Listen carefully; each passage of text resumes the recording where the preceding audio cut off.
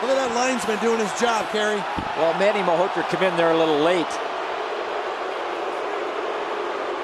So Brad Stovitz was a little upset with the back door he got.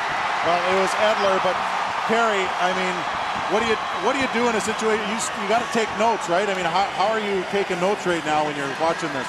There with a pretty good shot on Stovitz. I couldn't see who it was. Oh, he's in the fans. Oh, he's got the fans now. Wow, I mean, that's going to be probably suspendable right there.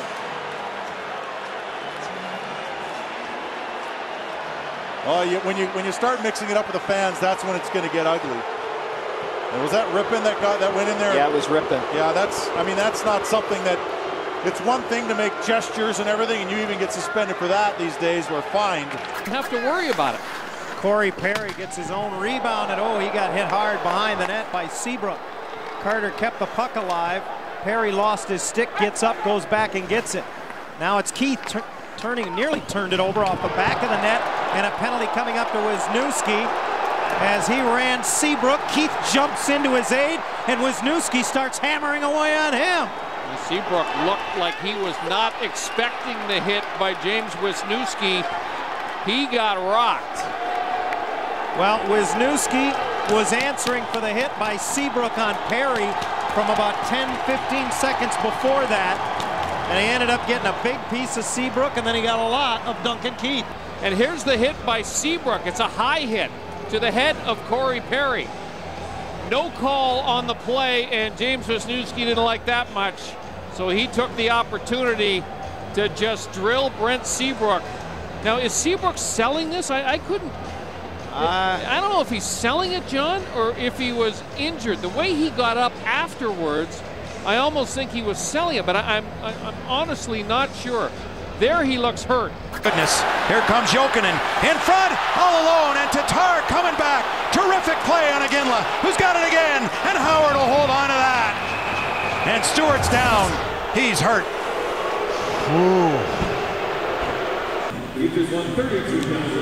There's blood on the ice, and Brad Stewart took a bad hit, Larry, right to the head, and Kostopoulos is in the box for it, but this is a bad hit, Murph. Very vulnerable, playing a bouncing puck. Kostopoulos comes in, you catch him right there, and Stewart gets it right. You can't tell where he was cut, but the shoulder right in the head. Boom. Is that targeted? Well, that's a player that's vulnerable and not in a position to protect themselves. Now it's taken away from Hardikainen, and the Hawks get it in. Nick Leddy can go for a change. Oh, man, that's going to be a suspension. Danny Carcillo put Gilbert badly into the end boards, and Dan Carcillo is going to have a meeting with Brendan Shanahan. Daniel Carcillo, which he will get penalized for. Unfortunately, he hits Gilbert before Gilbert makes contact with the puck. We still haven't heard whether it's a minor, a major. We'll just have to wait and see. But as Gilbert goes hard into the boards, he comes back and falls on Carcillo's leg. It's his left knee ends up grabbing. And unfortunately, you can't hit a guy when he hasn't touched the puck yet. 5-minute major to Daniel Carcillo. So it's cleared up the boards. Helm kept it in.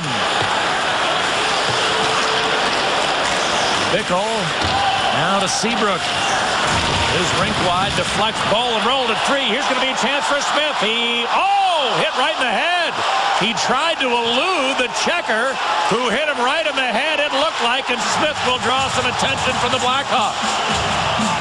Brendan Smith was cutting across, trying to get a piece of Ben Smith. And it looked like it was shoulder to head there. Yeah, no question.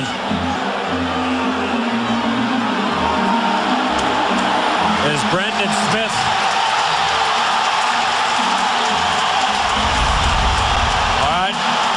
some skirmishing in the corner as the officials looks as if they're going to take Brendan Smith out of the game.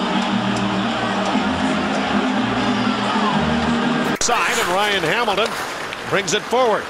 The Oshawa native will just chip it down into the flyer end. Boyce is onto the puck quickly. Hamilton trying to find a loose puck, and Boyce got filled in behind, and now he's going to have to get out of the way as Jay Rosehill is firing punches. Darryl Boyce is cut as he goes to the bench, and it is Rosehill and Jody Shelley. And throwing wild punches, but not landing right now. Rosehill got a few in early. Maybe you got one there. Hit from behind, and Boyce goes straight into the boards. There's going to be a penalty for that, I would think. And Jay Rosehill standing up for his teammate. And the linesman letting them go.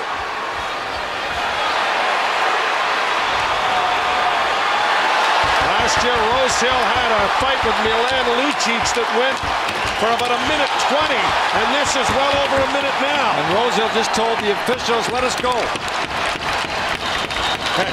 Players are slapping their sticks as it is finally separated, but Jody Shelley is going to get the extra penalty, I would think. He's cut.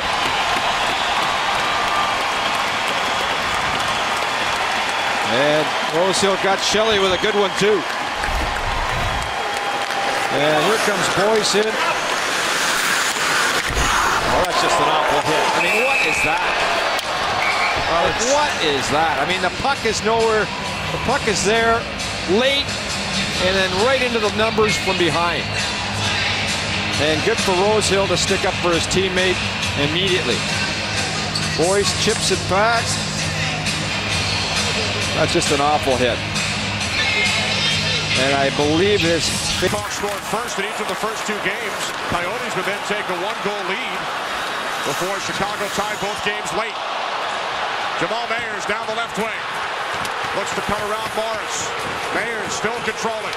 Now to Lenny, and Hosa's hurt, Joe, just to your left. Yeah, no, right down in front of me. Now they go after Torres. Yeah, Bollig went right after Raffi Torres. It was a hit where Hosa cut to the middle of the ice and didn't see Torres coming. And he hit him with a shoulder, but Hosa did not see him coming his way. It was a tremendous body collision, and it was a shoulder hit. Remember last April, it was Torres with that big hit on Seabrook in Game 3 of the Vancouver-Chicago first-round series.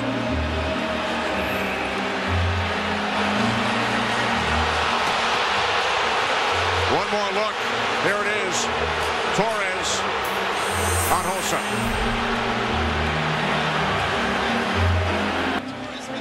And straight down. Let's just hope that Marian Hosa is going to be okay. And he didn't move much when he was down on the ice. And so they'll take their time and make sure that he is secure. Is stopped in front. Bouncing puck still not recovered. Now picked up by TJ Oshie. Hands it off to Samoka. Oshie goes down. Maybe there's going to be another penalty. We'll wait and see. The shot here. Score!